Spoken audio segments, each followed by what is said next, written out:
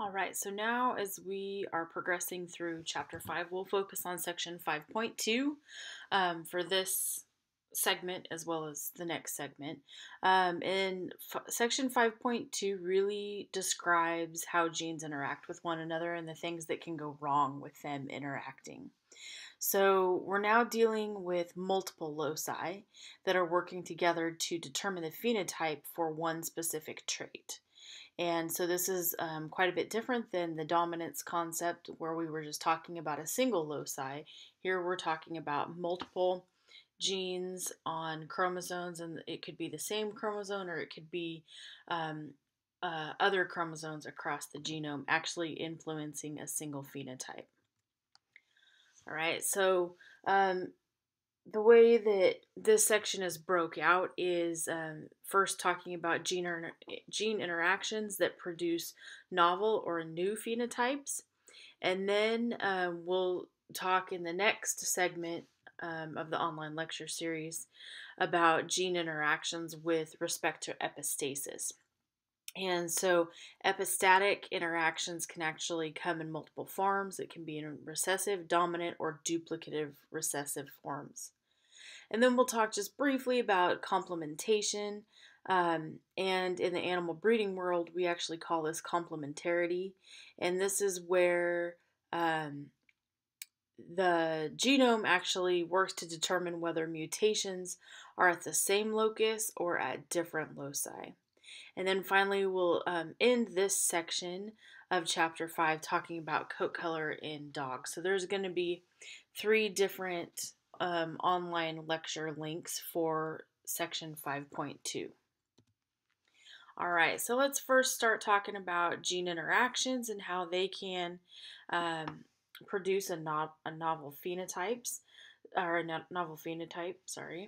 So genes can exhibit independent assortment, but don't necessarily act independently in phenotypic expression. So if there's more than one gene that's informing a phenotype, they can actually work together or against each other, just depending on what the trait is. So the genes that are on one locus may actually have an effect of a gene at another locus, and that effect can be defined multiple ways. So it could be working in partnership with it, it could be completely covering it up, or it could be creating some sort of codominant situation. All right, so the first example that we're going to look at has to do with fruit color and peppers. So there's 4 different phenotypes that can actually occur in peppers. There can be a red, brown, yellow, or green color. And with respect to the color trait in peppers, 2 separate loci actually work together to define the phenotype. So the loci are shown here in blue and in green. Those are the 2 different loci. So if you have a Y plus at one of the first alleles on the first loci and a C plus at the first allele on the second loci, it doesn't matter what's in that second position, the pepper is going to be red. So similarly, we can see that if we jump down here to the third example, if we get homozygous little y at the first locus and then a big C plus at the first allele for the second locus, it doesn't matter what's in this last position here, that pepper is going to be orange. And then the peach colored peppers are going to be the peach colored or brown peppers in this case are actually going to be a Y plus phenotype with a little c homozygous genotype at the second loci. And then finally, our cream pepper is what we kind of think about as homozygous recessive. So little y on the first locus and little c on the second locus. So this is what this interaction looks like. So if we look at our parent generation and we're crossing a red pepper that is homozygous dominant, big Y plus on the first locus and C plus on the second locus, and we cross that with a cream plant that is homozygous recessive, then all of our F1 generation is going to be heterozygous and red. So 100% of that F1 generation is going to be heterozygous and red. So then if we allow our F1 generation to intercross with one another, where we're breeding a heterozygote to another heterozygote, what ends up happening in the F2 generation is we get 4 different phenotypes.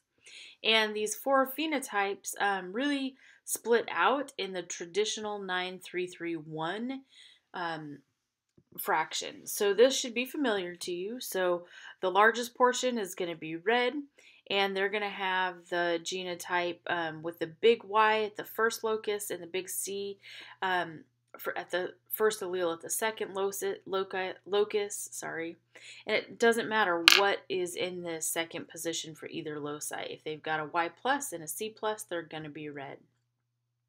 Our peach color is going to be determined by having a Y plus, and then it doesn't matter what is actually in that second position for the first locus. If they have a homozygous little c genotype, then that individual is going to be peach. And then we end up with our orange color, even though it kind of looks a little bit yellow here.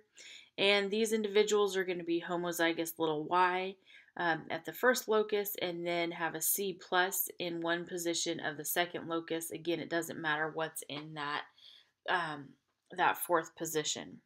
And then our cream color is going to be reflective of our homozygous recessive parent, and they're going to have a homozygous recessive phenotype as well, but it's going to be the smallest percentage of the F2 generation.